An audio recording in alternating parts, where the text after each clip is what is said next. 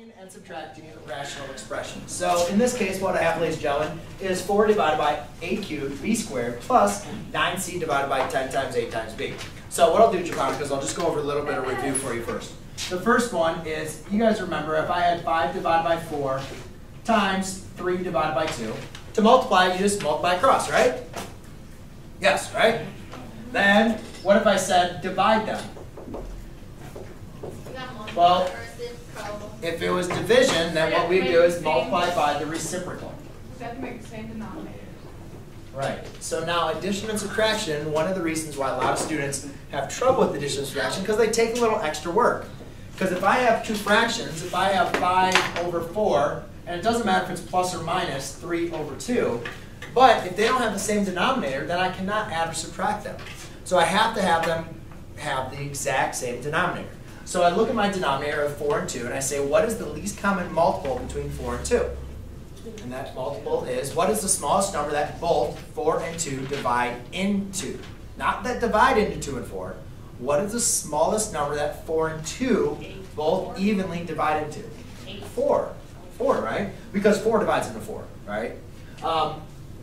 So therefore, I need these to get to be the same. So what I need to do is multiply this by 2 over 2. Therefore, I have 5 over 4 plus 6 over 4, which equals 10 over 4. Okay? So we don't multiply. So you now, just said it weird. Okay, I get it. So now what we're going to do is we're going to look at this problem. So I have to add these. They're fractions. Yeah, I know they have variables in them, but they're fractions. So what we have to do is get the same denominator. So the first thing I like to do, ladies and gentlemen, is determine the LCM first. What is the smallest number that, let's deal with our numbers first. So what is the smallest number that both 5 and 10 divide into? 10, right? So our LCM is 10. What is the smallest number that a cubed and a both divide into? A cubed, right? And what about b squared and b? B squared. There we go. So that is my LCM. So what that means is I need to make sure that what I need to get both of my denominators to be equal to my LCM. So let's look on the left side. What do I need to multiply 5a cubed b squared by to make sure it's 10a cubed b squared? Or I'm sorry, b squared. Well, I already have a cubed and b squared, so what do I need to multiply the 5 by? 2. But remember, when you're multiplying, you have to multiply in the numerator and in the denominator to keep equivalent fractions. Now let's go over to looking on the right side. On the right side I have 9c divided by 10ab. So I need to multiply, I don't need to multiply anything by 10, but what do I need to multiply a by to give me a cubed? A squared, right? So I multiply, remember, in the numerator and denominator. And what do I need to multiply b by? Well, just by b, right? Because b times b is b squared.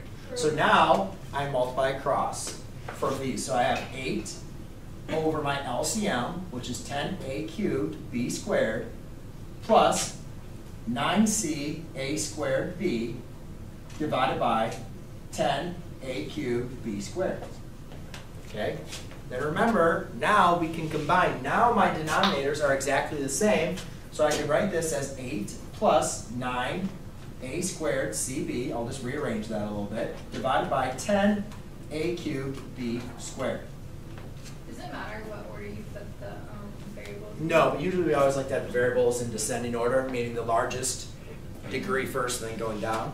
Yeah. Now, here comes the big mistake. Students are like, oh, why is it not 17, right? Or why can't you, simplify, cancel some of these out like we did with multiplication?